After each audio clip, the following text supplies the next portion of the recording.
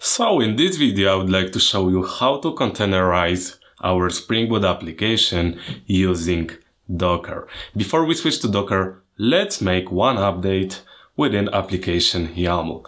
Right here we are using the localhost, and if we'll build our Docker image with this value, we won't be able to connect. So let me first clear. Right here we can use the terminal inside IntelliJ IDEA, which I believe is really useful.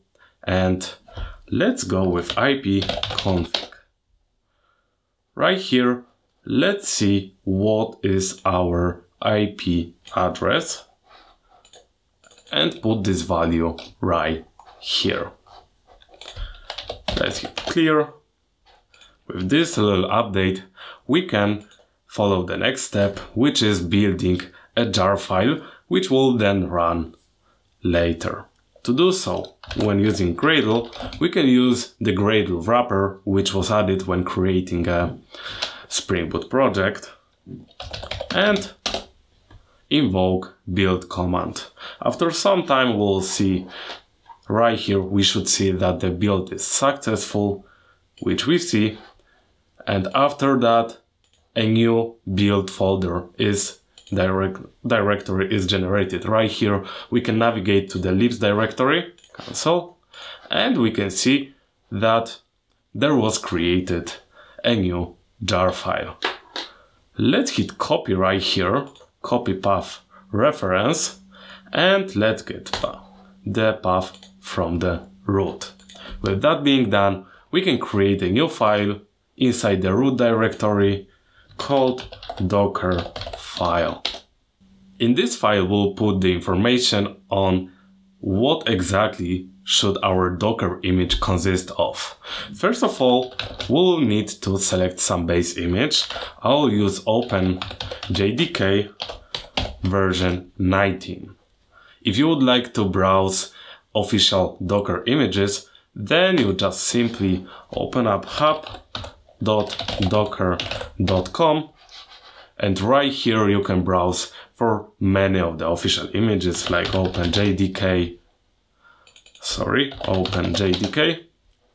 When I click right here, I can go to tags and figure out what tag version we have possible to use.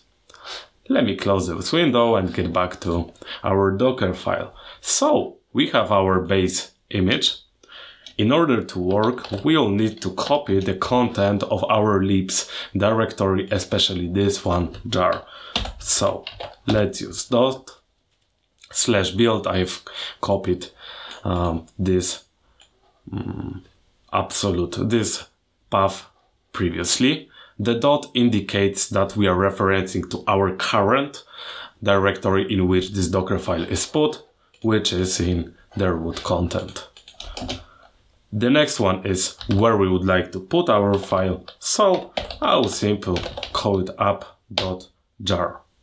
The last command we'll have to provide here will be entry point,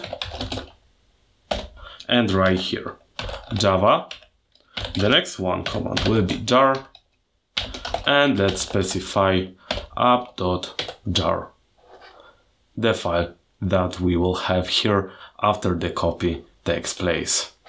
With that being done, let's run docker build, and let's add some tag to our created image. I'll call it my backend service. Finally, let's follow that with dot. And we can see that everything went successfully. If you don't have this OpenJDK image on your local machine, it may take a bit longer to generate this image. To verify that our image was created successfully, let's run docker images command. We can see my backend service with tag latest. I didn't specify the exact version. We have some image ID generated right here, how long ago, and what's the size.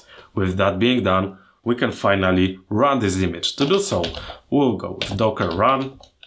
We'll specify what port of our local machine. I'll show you, for instance, 8082.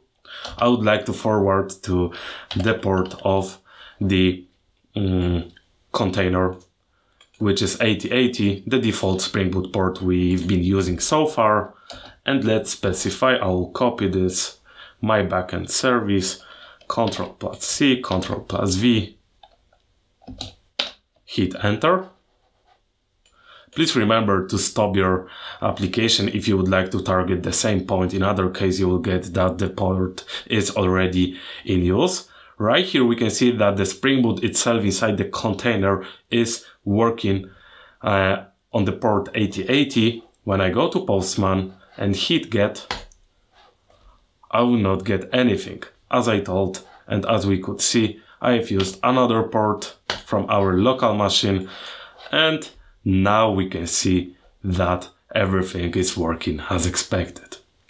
And that would be all for this video on how to containerize our Spring Boot application with Docker.